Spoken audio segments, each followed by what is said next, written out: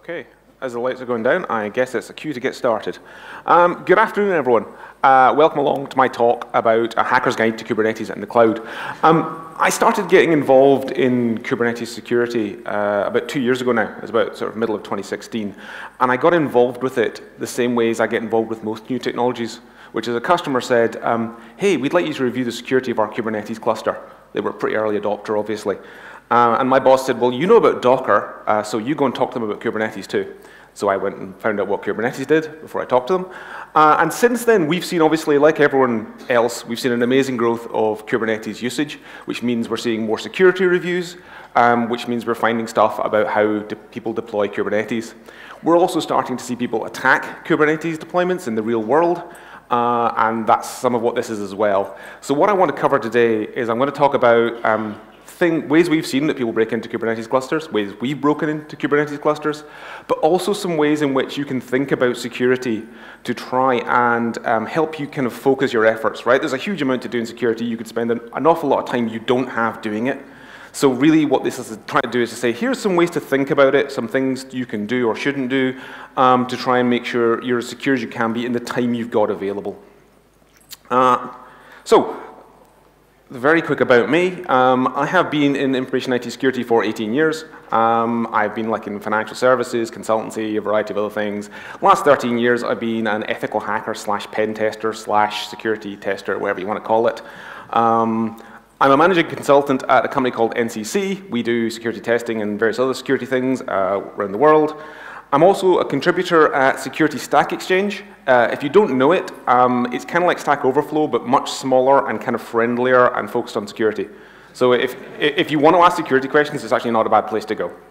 I'm also a contributing author to the CIS, Docker, and Kubernetes standards. One of the things I noticed when I got started looking at this a couple of years ago, there's documentation about it. Back then, there really wasn't.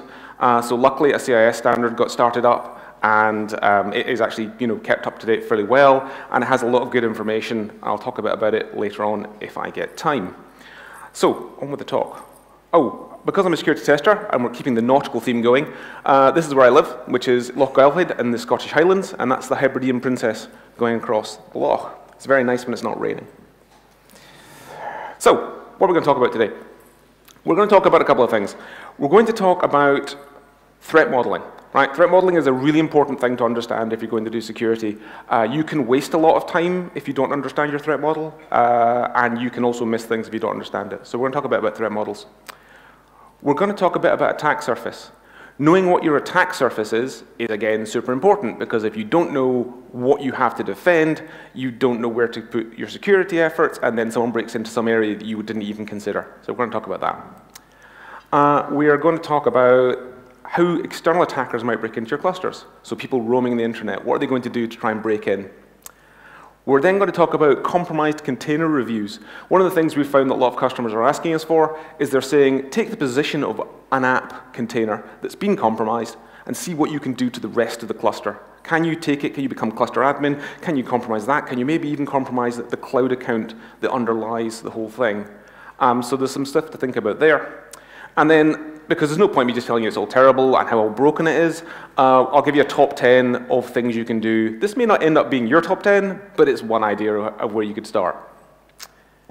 So, threat model. What is a threat model? So, at a very basic level, if someone says to you, when people come and they ask questions in Security Stack Exchange, and they'll say things like, is this secure? Or is this insecure? I start every single answer with, it depends. Because it depends. There's no such thing as perfect security. There's no such thing as perfect insecurity. You can have the most vulnerable system on the internet. If no one ever attacks it, it doesn't matter. Not really insecure, is it? Someone has to attack it to exploit the insecurity. To give you kind of a good example, say you had a website. It was really well coded, really well designed, really well tested, lots of security authorization, authentication controls, firewalls, all that great stuff. From an internet perspective, that system's quite secure. If you install it on a server in an open office, which has public access in an unlocked cabinet, against an attacker who can walk in, pick up the box, and walk out the door, it's not very secure. So your threat model matters. If you have to worry about physical attackers, you need to do stuff there. If you don't, maybe you don't. So what threat models do you have to worry about if you're rolling out Kubernetes, especially if you're rolling it out in the cloud? The first thing to think about is your random internet attackers. Your people who are scouring the internet looking for systems to compromise. They don't really necessarily want to compromise you, they just want to compromise some system anywhere on the internet. Now, the thing about them is, people will say a couple of things when I say about this. They'll say, they'll never find me, right? The internet is a huge place. How are they going to find my system to try and compromise it? Yeah, they'll find you, and they'll find you pretty quickly. The most recent stat I saw on this, a guy put up a server on the internet. He didn't advertise it. He didn't put any public website on it. Within 24 hours, he had about 1,000 IP addresses contacting him and scanning him. So you pretty much guaranteed you have a less than 24-hour window before you put a service online on the internet before it is found and people are trying to attack it potentially. So there's that. The other thing people will say was, well, my system doesn't really have anything of value, right? I don't have any personal data. I'm not a bank. Why would someone want to attack it? The answer is that every single system you roll on the internet has something of value, and that's compute resource. Compute resource equals money, because people will work out how to monetize servers. The latest wheeze this year is obviously cryptocoin mining. So every single compute resource on the internet equals the opportunity to mine cryptocoin. So they can directly translate a compromise of your server into money. As long as people can do that, they're going to continue to attack you, right? And if that dies off for whatever reason, they'll come up with something else. It was ransomware before it was cryptocoin, before that it was spamming. You know, there's always a reason to try and use a system. So you are a target, and you do have to worry about this. Where these attackers, the sort of things they're going to do, it's going to be one-shot attacks. It's going to be quick, it's going to be fast, it's going to be automated. They're not going to spend a lot of time on your particular system because there's another 100,000 to get to next. So something that can be done in a one-shot is typically the kind of thing you'll see. But they come up with some quite clever one-shots, so you can't dismiss this as very low level. So that's your random internet attackers. You might also need to worry about targeted attackers, people who actually want to take out you. Now again, you might think, well, are these people really going to come after me? If you're a bank, so if you're Monzo, we had Monzo presentation yesterday, if you're a bank, obviously you're a target, right? That's a no-brainer. You have the facility to send large amounts of money internationally. Therefore, bad guys would love to do that. They will target you. But there's lots of other reasons you might get targeted. Say, for example, you offer software as a service. Say you offer something like document translation. One of your customers is a law firm or a pharmaceutical firm, and they ask you to translate documents that have commercial value. Well, at that point, the attacker might attack you to get the documents. They don't actually care about you. They care about what you're processing. Say, for sake of argument, you are a supplier to a large corporate. Attackers have worked out that going after the hardened perimeter of, say, a defense company is a really bad idea. Attacking their supplier, who's got a trusted relationship with them and can get into their network, is a really easy idea. So you might be a supplier. There's a variety, or you might even just host someone who people don't like. Linode, for example, they got compromised because they were hosting an IRC server and someone else didn't like the people who used the IRC server. And they compromised Linode just to get the IRC server and take it out. So there's a whole load of reasons why a targeted attacker might come after you. Targeted attackers tend to be more dedicated. So they might sign up for your platform, they might get an account. If you offer containers as part of your platform, they might get a container and see what they can do. They might do things like register, they might sign up, they do all sorts of things, but basically they're going to spend more time on attacking you. So if you've got to worry about targeted attackers, you have to worry about people who will spend some time trying to break in. Last group I'm going to mention, in passing, nation state. You can't escape reading security news without reading about cyber war. If you are a target of a nation state attacker, and you're only finding out from me telling you in this presentation, I'm sorry, but you're going to have a bad time. Nation-state attackers can deploy a large quantity of resources. Realistically speaking, if you're anything to do with critical national infrastructure in your country, you should be in contact with your country's authorities who should be helping you coordinate your defenses, right? You shouldn't be in my presentation finding out about it. So very much, if you're not already, go and talk to them, because if you are actually a target of these guys, that can be quite bad. So having talked about who might attack you, let's talk about where they might attack you. Attack surface is a really important concept because you need to defend across your entire attack surface, right? There's loads of different places people can attack, and you should try and think of as many of them as possible because you might miss one. The second most important slide in this presentation is this one. It doesn't look like it, but it is. So the critical point about attack surface is if you don't spend a load of time on like one element, so you see some nice highs, say imagine attacks cut as waves coming over the side of this boat. Don't spend huge amounts of time on these ones at the edge and miss one in the middle. So for example, you could spend a lot of time sorting out a great authorization scheme, sorting out great encryption for all your services, and then one of your developers might leave an AWS admin key on GitHub, right? And that's that little bit there. And they're going to come in over the easy bit. You have to be consistent across your entire attack surface. And that's really important because attackers, they don't care about all the stuff you spent loads of time on. They'll find the one bit you didn't and try there. So understanding what you have to attack obviously is key, because otherwise you don't know where to spend your effort. Cloudy clusters. AWS, Azure, GCP, you are deploying in the cloud. The cloud is part of your cluster's attack surface. If someone can compromise an AWS token, an Azure token, any of these things, they can use that to try and break into your cluster. IAM rules are important, security groups are important, so you can't just focus purely on Kubernetes. You actually have to think about the cloud as well, because the cloud getting compromised will give you a bad day. Other means of acquiring access, GitHub. GitHub's a great way of acquiring access. So GitHub have worked out that things like AWS keys get posted by accident on GitHub repos, so they scan for those. They don't, however, and can't scan for every type of secret because they just don't know what they all look like.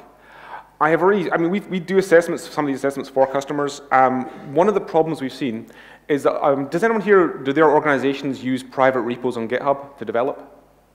No? Yeah, okay, so some people. So the pattern we've seen that might happen is you have a private repo for your company. A developer clones the repo to do work. They then want to fork it and do some work on it, and they think, well, I don't want to commit this back to the main repository yet. I'll just put it in my personal account. Their personal account isn't private, it's public. Now, obviously, none of us store secrets in any GitHub repos, right? Under no circumstances, right, are there SSH keys, AWS keys, or anything else in GitHub repos. Right, okay. This was a very naive search I did, which is just basically look for something called config and look for some of the things you would find in a kubeconfig file, of which there were 200. And that was like a one-time search. I didn't go trying any of these, obviously, because I have a white hat on, and I don't go doing that because it's dubious legally. But it could be that there are people's kubeconfig files sitting up on GitHub. And bad guys know to go and scan GitHub. GitHub is a common point of intelligence gathering for attackers because they know that they can find secrets, and they know that they can find keys, and they're going to go here, and they're going to look through it. So GitHub is part of your attack surface. Right? You need to understand what is on GitHub or GitLab or whatever other cloud code repository you use. People do know how to search for this stuff, and they will find it. The other thing that is part of your attack surface is all your developers' laptops. Developers have got keys. Keys live on laptops so that they can have access to things. If a laptop goes missing, gets lost, gets stolen, you need to work out how am I going to make sure that none of those keys live beyond the person reporting it and saying, hey, my laptop's gone missing. I left it at Starbucks, and I came back, and someone's yanked it. Right?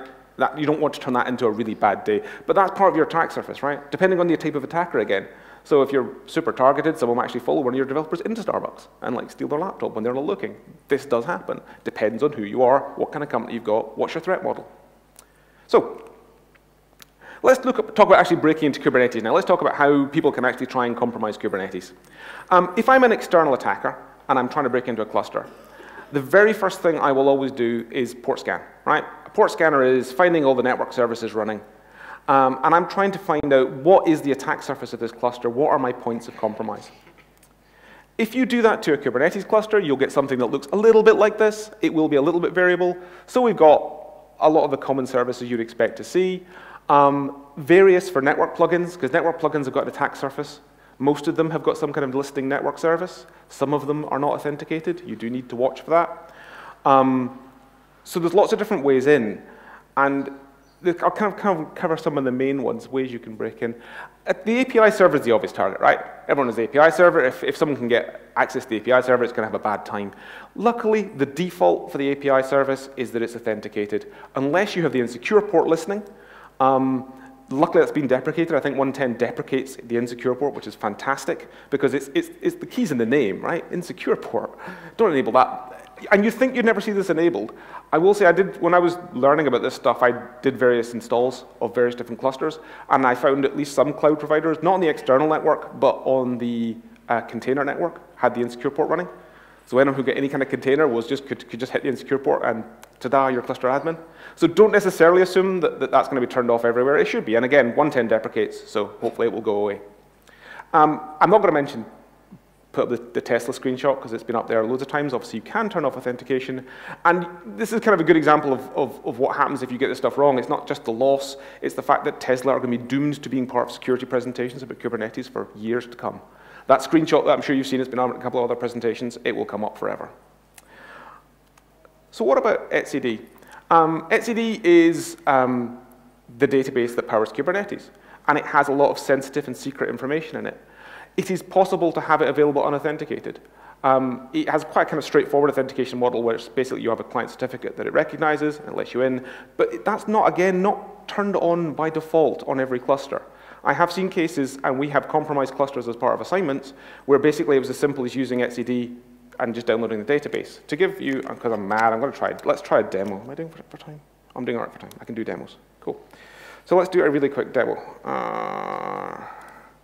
So if you have etcd and it is unauthenticated, you can do something like that.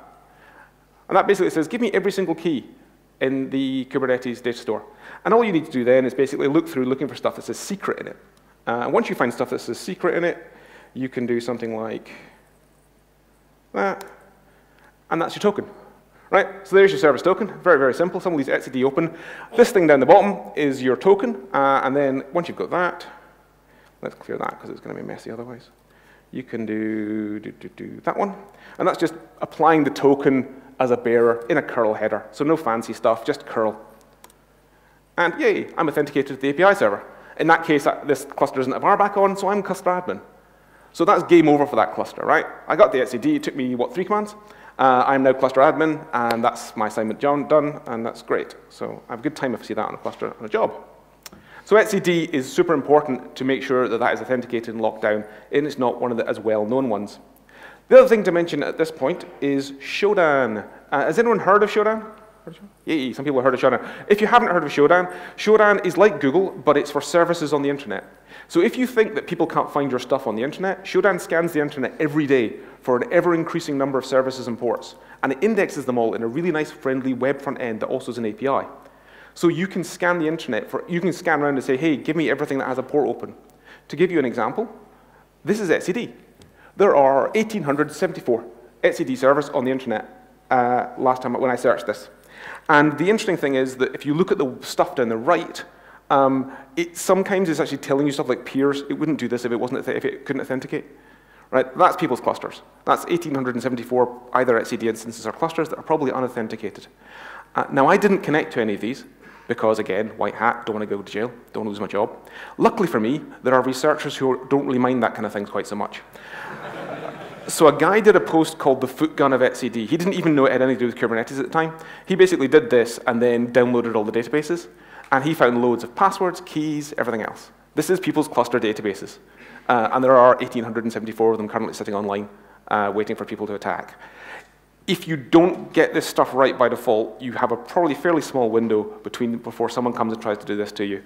Once attackers, it's kind of like a shark metaphor, once attackers smell blood in the water, once they get the idea, it's like why MongoDB got attacked again and again on the internet, because it got the reputation for being installed unauthenticated. So the attackers went, oh, that's a good target, we'll scan up a bot, we'll code up a bot for that, we'll have it scan the internet, find places to attack. If people get the idea that that's possible, they will do it, and then they'll start downloading stuff and compromising clusters. So yeah, Shodan is super cool, but a bit scary at times. So the other one that it's worth mentioning is kubelet, right?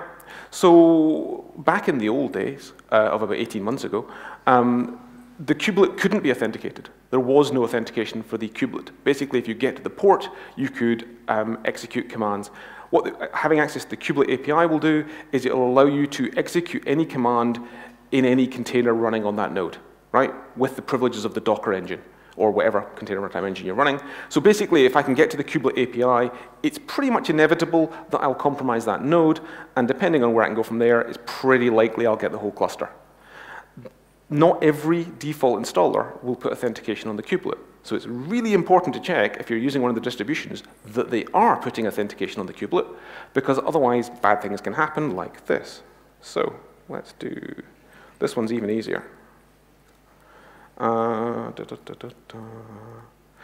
I've got my kubelet running, and all I need to do here is I say basically, go get kube system, kube API server, and run that command.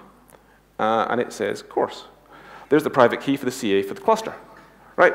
So I can now issue new certificates or do anything else I want. That's basically game over for that cluster. Single command. Well, you'd have to do one more command to find out what the name of the API server pod was. But realistically speaking, it's extremely simple to compromise a cluster. And again, we've seen clusters where we're getting paid to do pen tests, so companies that understand that security is a thing, they don't realize that the kubelet is necessarily unauthenticated by default sometimes, and you can leave it open and then it's very short order to get the cluster compromised. So kubelet, yeah, securing the kubelet is super important. What about malicious containers? So the thing about Kubernetes is it runs a lot of services, right? It doesn't just run, it's not designed just to run one workload. It's designed to run many workloads. So realistically speaking, the more workloads you run on it, the more ports and services you're exposing to the outside world, the bigger your attack surface. So there's more places for an attacker to attack. And you have to realistically expect that at some point they're going to get lucky with an app vulnerability, and they're going to compromise one container inside your cluster. You don't want that to be game over for your whole cluster. That's not a good setup to have. What do you get in terms, if I'm an attacker and I get my position inside a container, what do I get out of that? I get access to the container file system. So if you were in Liz Rice's keynote this morning and you saw how people could mount the root file system, obviously they do that and you get the container file system, it's going to be game over really quickly. That's one option, I'll show you another. You get an internal network position, right? So you get access to the container network. Rather than have to come from the outside world, I can scan from the container network out the way. That tends to expose a lot more services. There's a lot more to attack usually. People don't firewall that way around. And I get kernel attacks. So unless you're using something like Kata containers or gvisor, I can attack the Linux kernel. Attacking service account tokens. So service account tokens are, they were one of the things that surprised me most when I started looking at Kubernetes, coming from my security person's background. Someone said to me, oh yeah, if you run just run a container, then you can just execute kubectl commands, and it'll just be like whatever writes. And before RBAC came along, you'll be cluster admin. I said, really? You're joking. And I tried it, and it works. So the problem is, unless you have RBAC deployed, and you are mounting service tokens in, you're mounting a cluster admin token inside every single container. That means anyone who gets access is literally one command away, download kubectl, or just use curl and apply the token the way I did with the bearer, from getting cluster admin access to your cluster. That's not good. Service tokens definitely, yeah, are a dangerous thing. I understand why they want, but the idea again that they're always on by default, right? So every cluster I've ever seen, I've ever deployed, I've ever looked at, loads up service tokens by default. So they're going to be there. Leveraging access in the cloud. The other point about people attacking from the point of view of a compromised container is it isn't necessarily just a bad day for your cluster. It could be a bad day for your whole cloud account. So once you're inside, say I'm running in AWS as an example. Once I'm running inside a container, I can generally hit the AWS metadata service. So the AWS, if you don't know about it, it's on a predictable IP address, 169.254, 169.254. If you can hit that, you can get access to the IAM token for the EC2 instance you're running on. Depending on how many rights you've given that IAM profile, you might be able to compromise someone's entire cluster account, entire cloud account. And we have done this. So if you apply a lot of rights to EC2, and if you, for example, older versions of COPS, it's better now, but older versions of COPS gave pretty wide rights to their account. So if you got inside the cluster, you could get pretty good access to the AWS. I think even now, there are some rights you could use to do things like create new EC2 instances. So if I can get access to one container, I can hit the metadata service and start spinning up EC2 instances. If my goal is to try and mine CryptoCoin, that could be quite valuable. So you have to think about the fact that people can get from your containers and go and do other things. Now we come to the most important slide in the entire deck.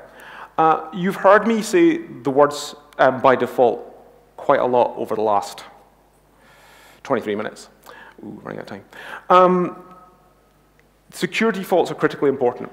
Once things go into production, settings don't change so much, right? Because changing settings has implications. It can knock over your production workloads. It can mean you have to do rework. Things going in, so fix stuff before it goes into production. Get the defaults right. I've been in security 18 years. We're still living with the legacy of things like admin as being a default login for various management services. I still compromise accounts, compromise systems using admin because it was a default, right? And defaults don't change. So getting security default, and don't assume that whatever Kubernetes distribution or cloud provider you choose to use has the same threat model that you've got. right? They don't know your threat model. They don't know what you're worried about. They can make assumptions and they can say, here are our defaults. That's not necessarily going to be totally secure, right? Not all the time. Definitely, I got some surprises when looking at the default settings. Things weren't quite as secure as I thought they were going to be, or locked down as I thought they were going to be. So it's really, really, really important. If you remember nothing else other than Scottish accent, pirate pictures, there you go, good presentation. Yeah, remember that. So key security considerations. This is a quick run through a top 10 of things I would recommend you look at first. Insecure port, turn it off. If you're running 110 and above, it's deprecated for you, so you don't need to worry about it. Do not run the insecure port. There's really no reason, and it's incredibly dangerous. Control access to the kubelet. Do not allow unauthenticated access to the kubelet. You will have a bad time. Turn off the read-only port as well. It's not as bad, but the read-only port still provides a whole lot of information that attackers would find super useful. So it isn't going to cause compromise on its own, but when I see it, that's the first thing I do, read all that stuff, find out what's going on. CAdvisor as well. I think CAdvisor is getting deprecated too. Control access to etcd. If people can get unauthenticated access to your etcd, you're going to have a really bad time. Make sure that that is, the certificate authority and everything else is set up before you go going. Restrict service token use. So for me, I don't know whether, I mean, you guys run production clusters, I don't. What percentage of containers actually need Kubernetes API access? I don't think it's that high. So I turn the default round and say, hey, let's not mount service tokens unless we actually need them, rather than mount them every single time and having to not. That'll be my way around to looking at that. If you do mount service tokens all the time, make sure you have RBAC switched on. Otherwise, yeah, cluster admin tokens everywhere, ew. Restrict privileged containers. So again, if you were in the talk this morning, there was some of the dangers of privileged containers. Privileged containers are super dangerous. I tell you now that when all this other easy stuff gets locked down, like etcd and kubelet, the next place I'm going to start attacking, and the next place attackers will start attacking, is anything that runs as privileged. Because if we can compromise the service running in a privileged container, we're going to get access to the underlying node, and from there it's much easier to get access to the overall cluster.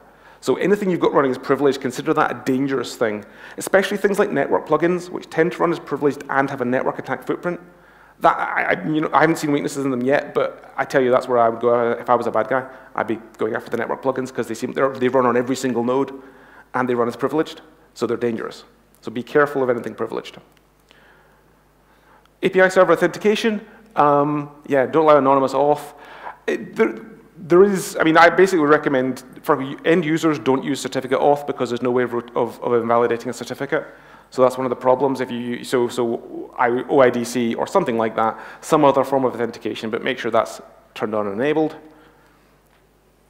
Use RBAC. Definitely use RBAC or other alternatives, but RBAC if nothing else. But yeah, that absolutely needs to happen. Pod security policy. If you are at all worried about any of your users, like you don't want to easily give your users cluster admin access, you want to like lock people down to specific areas, you really need a pod security policy because you need to stop them doing things like mounting in the root file system off the underlying node, right? So you need a pod security policy, definitely. Network policy is super cool. You can do things like stop containers getting access to the control plane, right? Why should containers necessarily need to be able to contact the kubelet? Probably they shouldn't. So you can use network policy with the correct plugin to block egress. Not all of them support egress filtering, worth noting. Regular upgrades. This one will, it's been mentioned once or twice, but this one will come back and bite. One of the problems with Kubernetes, when I look at it from my old school enterprise hat on, is the idea of having to completely re-roll a cluster every 9 months at most, probably more frequently than that, to keep supported is going to be a bit of a challenge. But you need to do it because if you get a security update, you're going to need to do it quickly. So get used to the idea of doing regular upgrades. Honorable mention, it's not my top 10, cloud rights. Be very careful what rights are available to your container and cluster components, because if you give too many and an attacker compromises your cluster, you don't want that to turn into a bad day for your whole cloud account, because that could be a really super bad day with billing and implications. Resources. People in other presentations have done lots. I'll just mention this one. This is a CIS guide. It's very long. It has 270-something odd pages in it. One thing to note is the way we wrote this was we went through every single setting in Kubernetes that could vaguely have to do with security and said this is the secure option. So don't try and like get 100% passing rate. I'm not even sure a cluster would work if you did. But look at it as a thing to go through and say, here are some ideas I can consider. Consider what it's saying and say, hey, is that good or bad? And don't let an auditor tell you have to get 100% on it either. Give them my email address. I'll tell them why that's a bad idea. Conclusion, default security options are super, super important. They are the most important thing. Get it right before you go into production and you will have a much better life. Always think about your threat model and attack surface, right? When you're thinking about where you want to spend your effort, if you don't have to worry about internal attackers, then spend less time doing controls that matter to them, spend more time doing controls that matter to the kind of people who are likely to attack you. Internet noises are guaranteed, so make sure you don't have any of the kind of stuff they're going to scan for. Targeted attackers is a bit of a more nuanced conversation. And get the basics right. There's been lots and lots of presentations. I was really pleasantly surprised about how much security stuff is ongoing. Some of it's really cool, but I wouldn't necessarily start there. Get the basics right first. Get stuff locked down, get authentication switched on everywhere before going on and then doing those more advanced topics. Oh, dead on the money. We've got, I think, a couple of minutes for questions. So, do we have any questions? Ooh, thank you.